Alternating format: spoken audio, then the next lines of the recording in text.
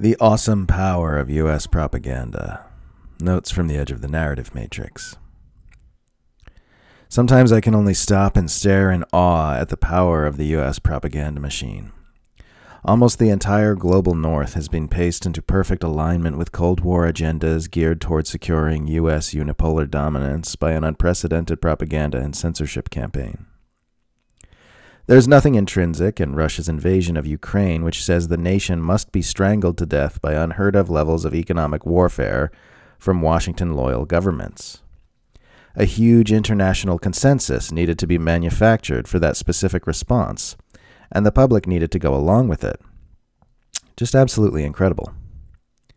By securing control of global narratives via Silicon Valley, Hollywood, and plutocratic news outlets, the U.S. empire has effectively supplanted the UN and international law in its ability to get whole groups of nations moving in a certain way with the consent of the governed.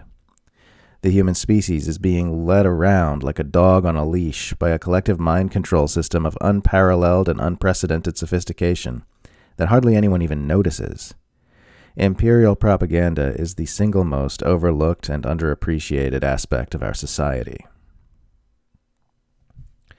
What is the functional difference between state media broadcasters uncritically reporting what the government tells them to report, and Western news media outlets which always uncritically report, quote, scoops that are fed to them by government officials? The fawning hero worship of Zelensky is the most embarrassing and self-debasing thing liberals have done since those pink pussy hats.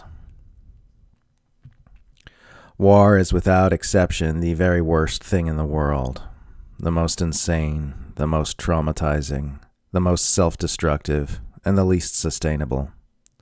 All of the parties involved in this war should have done everything possible to avoid it, and any who claim they did so are lying. The hawks from the first Cold War claimed the collapse of the Soviet Union vindicated their brinkmanship, which meant all those nuclear close calls we had during that period were worth it. But it turns out all that happened was a short break before resuming the insane nuclear brinkmanship. We see now that this is set up to go on for a very, very long time.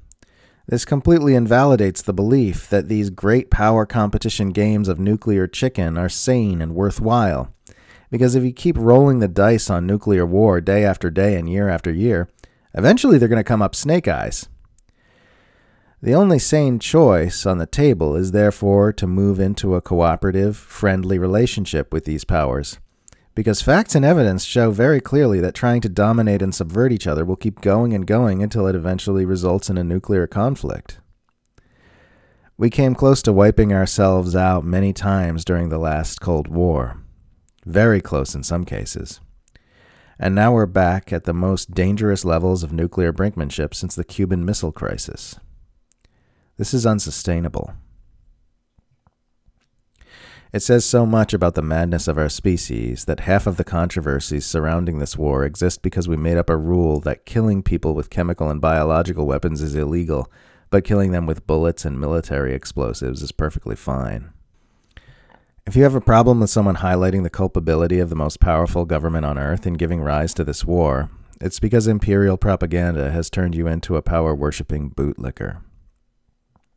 I see you've been speaking critically of the most powerful government on earth. That looks very strange and suspicious to me. Perhaps you are a secret agent working for a foreign government. I am very intelligent.